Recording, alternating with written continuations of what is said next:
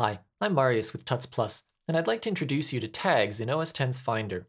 I'll show you what they are, how to assign them to files and folders, and how they can help you stay productive. For starters, we need to get familiar with the concept.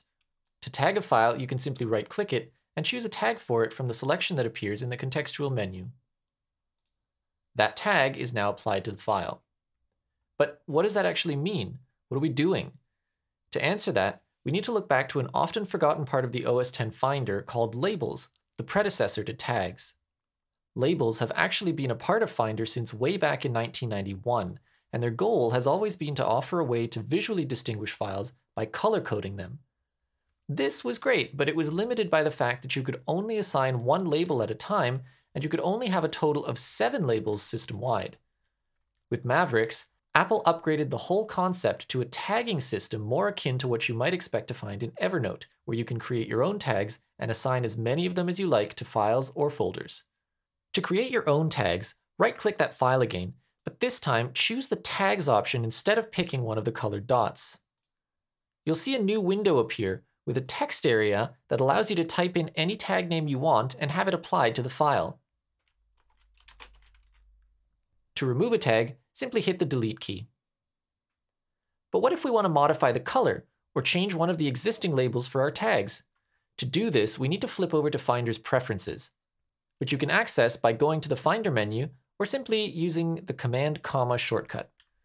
From Preferences, navigate to the Tags tab and you'll see a list of every tag on your system. You can change the label by right-clicking a tag. Colors can be assigned by clicking the dot. Unfortunately, you can't assign a custom color, so you're limited to one of the 7 default hues. To change the order in which tags appear in Finder's sidebar, just click and drag them. Likewise, if you want to make sure you always have easy access to your favorite tags, drag them into the Favorites area at the bottom.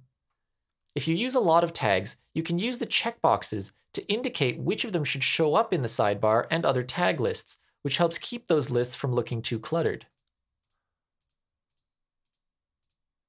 Let's look at a few of the other ways in which you can assign tags to files. For starters, there's that sidebar I keep mentioning. In any Finder window, use this disclosure button to reveal a list of your tags. You can drag a file onto any tag to assign it. If you right-click a tag in the sidebar, you can change its label and color or remove it from the sidebar or even delete it entirely without having to go back to Preferences. Similarly, there's a dedicated Tag button in Finder that allows you to access the custom tag dialog we saw earlier. Needless to say, if you have multiple files or folders selected, you can use this button to assign tags to everything at once.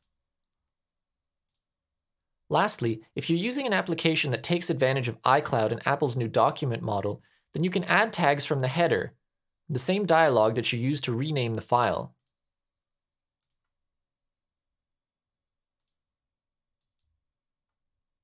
Once you've tagged some files, retrieving them is as simple as selecting one of the tags in Finder's sidebar. Every file with that tag, no matter what folder or hard drive it's in, will appear immediately.